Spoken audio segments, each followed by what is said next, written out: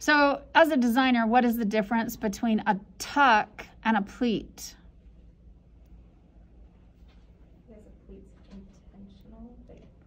So are tucks. Tucks are also intentional.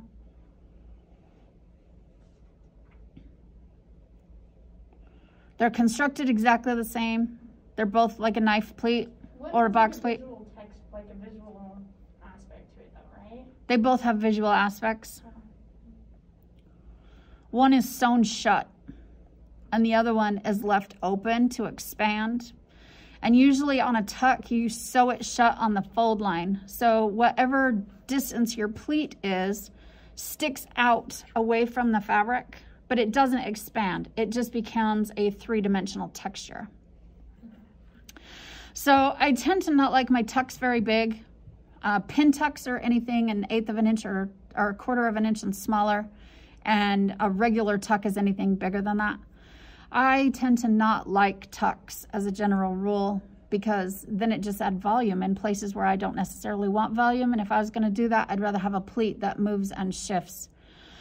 However, especially in the outdoor industry, and you'll see this a lot of times in women's leggings, the trendy thing right now are the pin tucks across the thigh, across the knee to articulate. It just gives it the bumpy texture, just those little stitch lines. Those are pin tucks. So that's what we're accomplishing, except for we're not doing pin tucks. They're not teeny tiny. We're doing regular tucks. Okay? So on our aesthetic, crap nuggets, you can see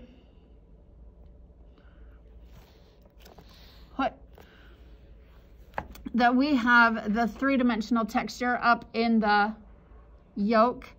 We are going to have a style line across the top of the bodice. That is the yoke. And since you're cutting it off and sewing it back on, then it becomes a style line. It works really well for color blocking, for shaping, especially in the upper shoulder blades in the back. Putting a yoke on the back of a shirt works out really well. But you can use it as a style line in the front. And then we are going to do tucks in the upper part. So I would choose a bodice. You could do male or female. I don't care which one you do. I do female all the time, not because I am a female body, but because it just takes less paper and wastes less paper for me, not for any other reason. As you can see, if we're doing it in the front, then nothing we do in that yoke is going to be affected by any of the darts, waist or bust. So I don't care if you're using the sloper that has a single waist dart or if it has the waist and the bust dart, that's not going to matter. And you are going to start, we're using the slash method, which means you are going to start by tracing the entire sloper. So go ahead and do that part first.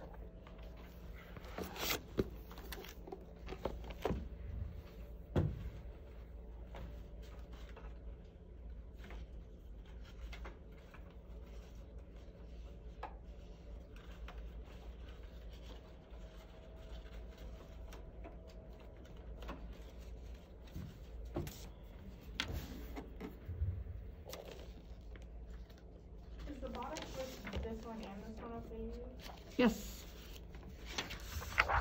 Yes, you can use that one or you can use this one. Like I said, it's not going to matter. What will matter is that it changes your aesthetic in your glossary. So on your glossary pages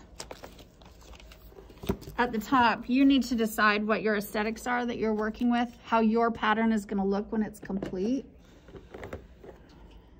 And like, I don't necessarily want to draw it on here because I don't have a pencil and I want to be able to erase it.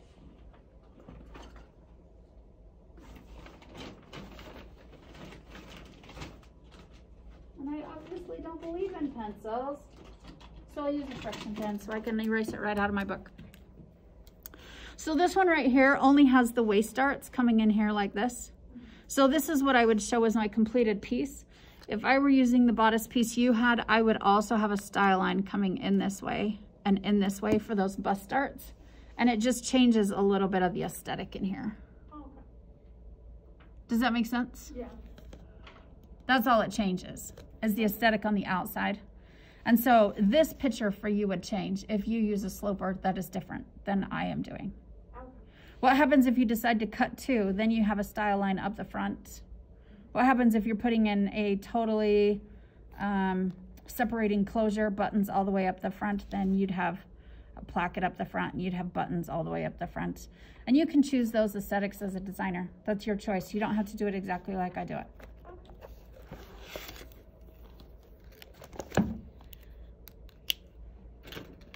Okie dokie.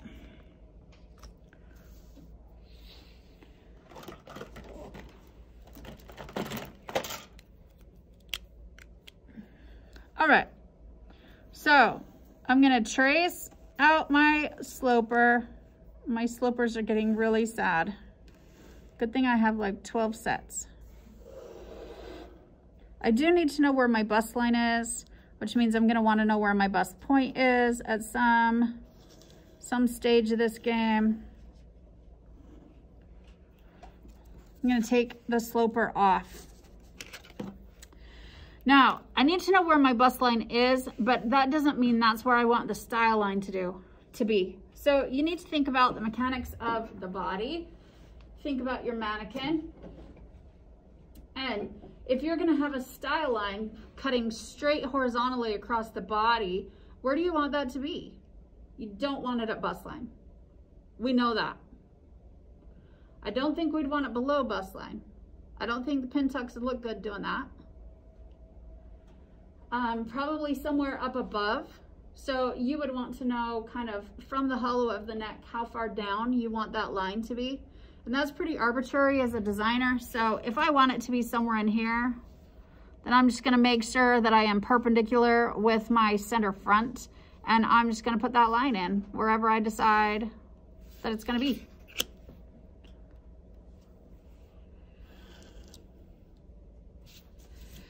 Then we're gonna slash these two pieces apart so they become two independent working pattern pieces.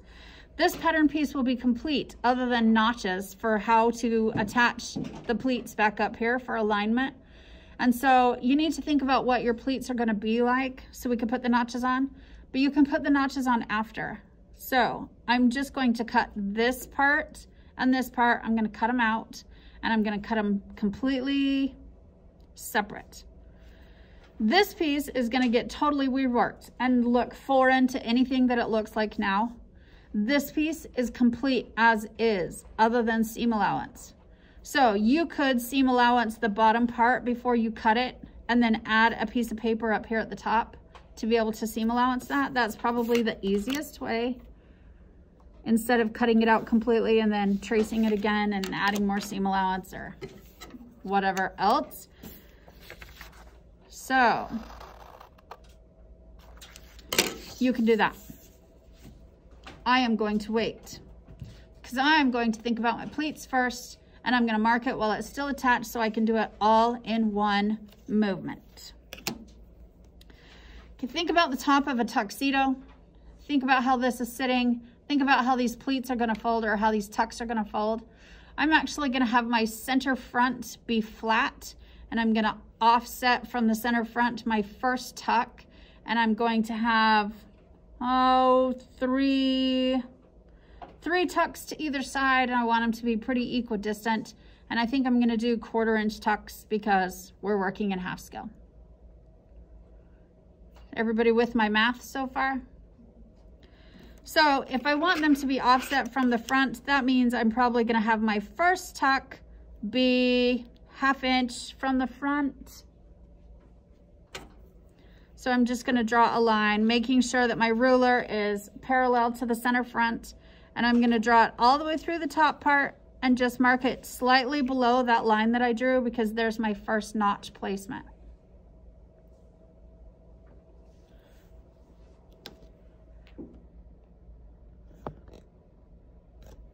Is that better?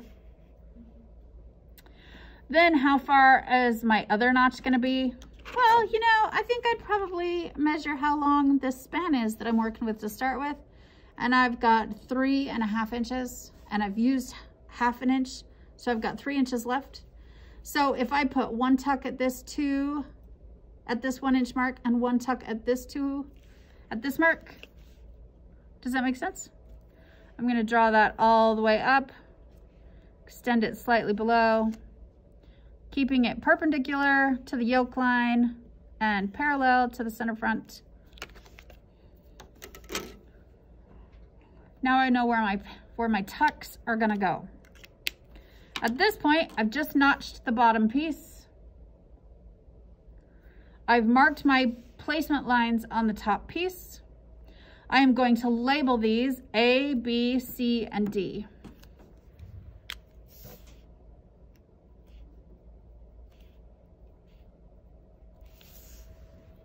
Just so I can keep track of which one's which is the right side, which is the wrong side, because we're gonna cut everything.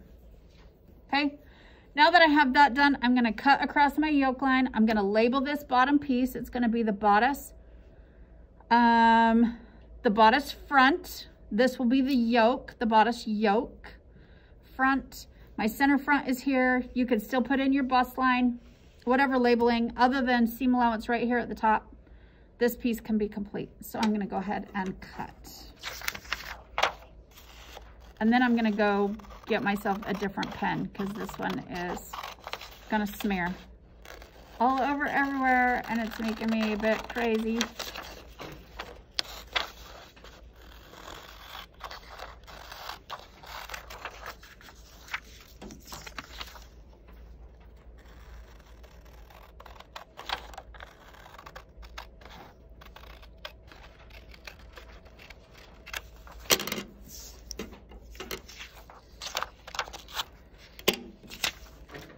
Okay, so I would just put a little piece of paper back in behind here.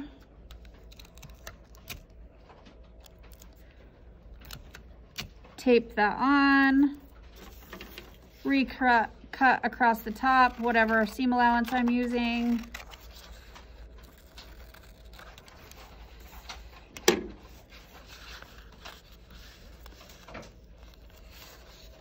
True up the bottom.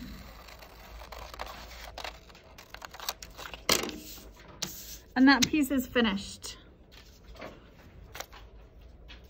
Does that make sense?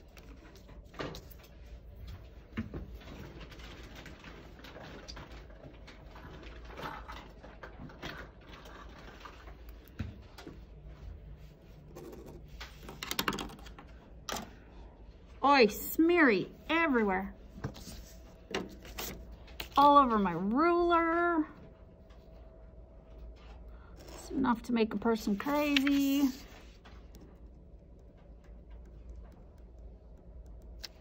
And this would be the bodice front. Now notice I didn't seam allowance it down this side. And that's because right down the center front, if I'm thinking about my aesthetic, I'm gonna want that on the fold.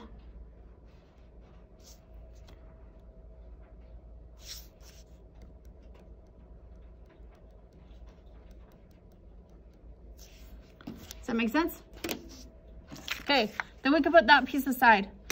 We're gonna take this piece, I'm gonna finish cutting out this. I'm not gonna seam allowance it, I'm just gonna cut it straight as it is, and then I'm gonna cut each one of these chunks completely separate. So you will have 4 little chunks.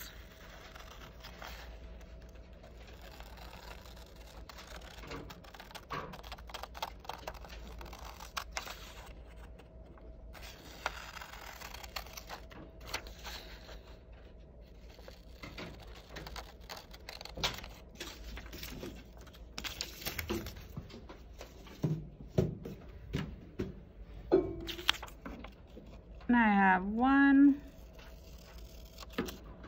2,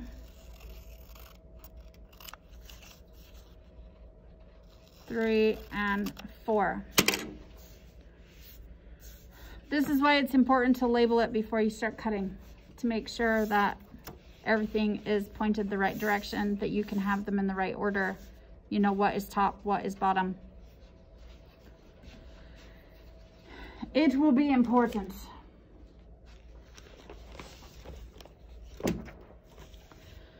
And once I have them all cut apart, I'm gonna get a new piece of paper. I'm just gonna draw a guideline, and I'm gonna make it a T, offset onto the one side. This becomes center front.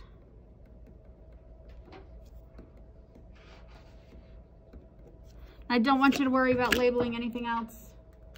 And I'm gonna go get a different pen for real, so that you can actually see what it is I'm doing.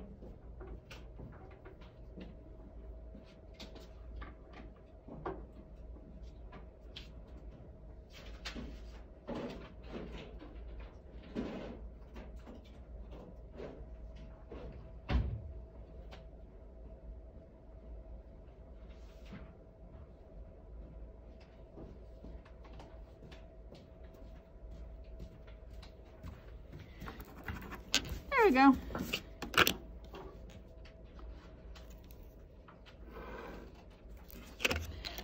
The only reason we make it a T is just so we can keep things square. We want the center front to be on the same orientation as our piece that we cut off. So if your piece is going this way, make sure your center front is over here. If your piece is going this way, make sure your center front lines up with your center front. So we're going to be putting pieces in here. Okay, the first piece that we are going to do is we're going to take A, and we're going to line A up right in this, along the center front, right along our guideline, and we're going to tape it in place. Be conservative with your tape. You're going to have to fold every single one of these lines, and they don't always like tape. So don't use ginormous pieces. Try to be as small as you can. Now remember when we did the pleats on the bottom of the shirtwaist sleeve? We had to decide how much fabric we were taking out altogether. We need to do that as well. If we are doing a 1/4 inch pleat, then how much space do we need on either side of the fold?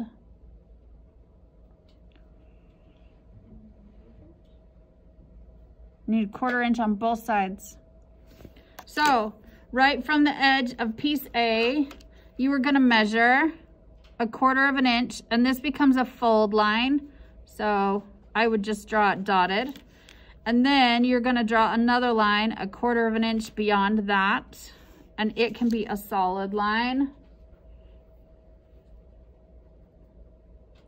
Then right along this solid line down here at the cross, you're going to put in piece B.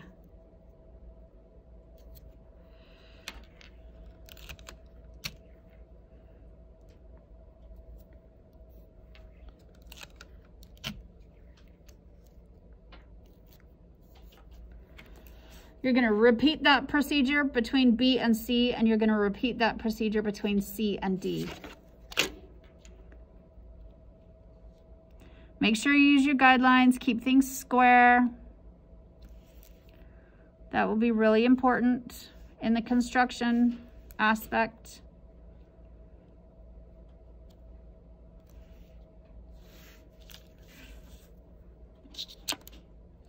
For some reason, when I'm doing this, the steep upward curve to the shoulder always catches me off guard, and my guidelines are never long enough. So I've learned to just draw them pretty long. Then C would come in here.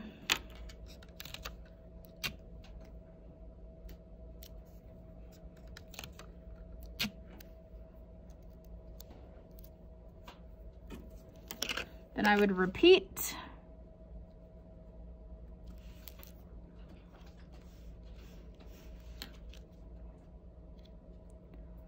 One last time. Put in D.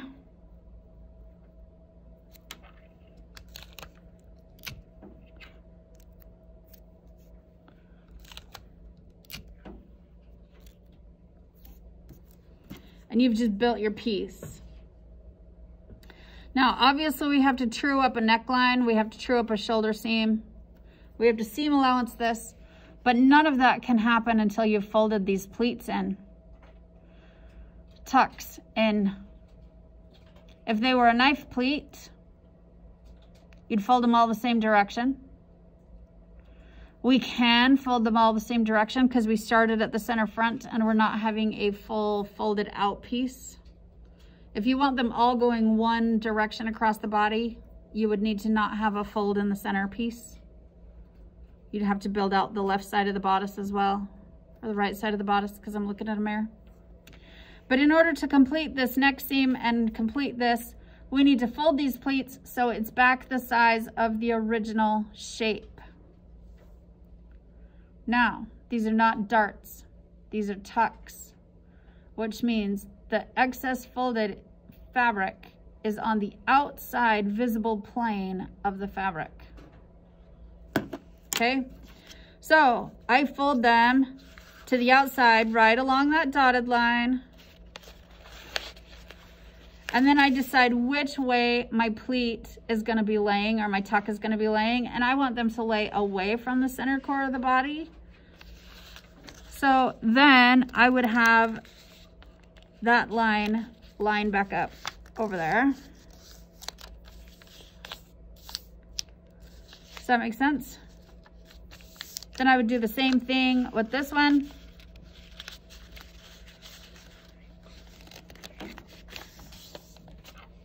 Same thing with this one. This feels more like origami than pattern development, and I understand that. But sometimes that's just how it works. Okay, now with my ruler, I would just draw my shoulder seam just so I know where it is. I would draw my neck seam across this pleat just so I know where that is. I would seam allowance the bottom, the arm's eye, the shoulder, the neck. I would not seam allowance my center front because I want it to match my aesthetic, which has nothing in the center front because it's offset. Then with my pleats folded, I'm gonna cut this out. And that's gonna give me the correct seam allowance top and bottom as we're working on these curves and angles. It's gonna be strange. I am fully aware of that.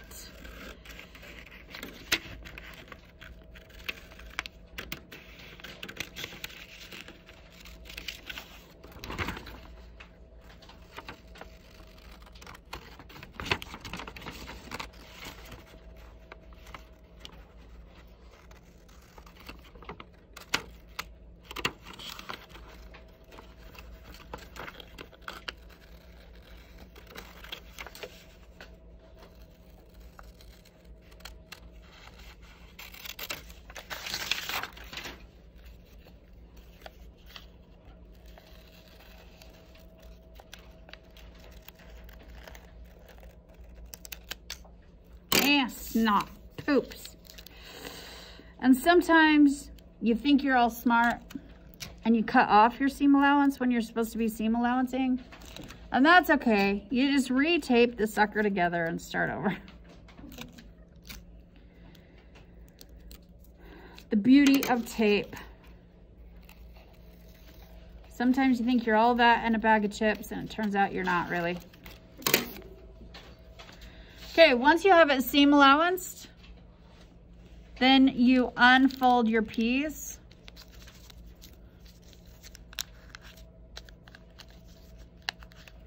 You can see how my seam allowances up at the top are a crazy collection of duckbills and inset points. It's just crazy business up there. Can you see that?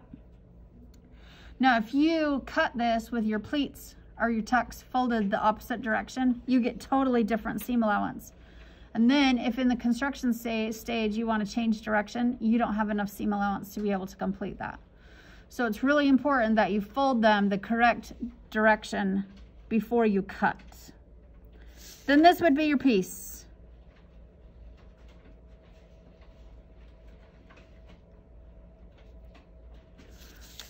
This would be the bodice yoke.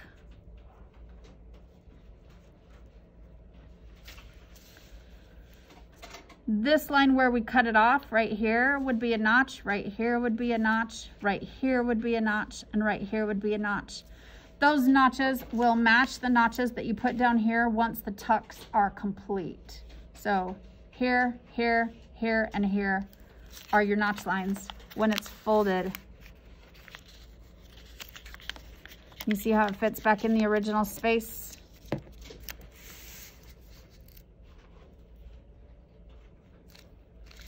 And there you go. You've made a yoke and you've done pleats, tucks.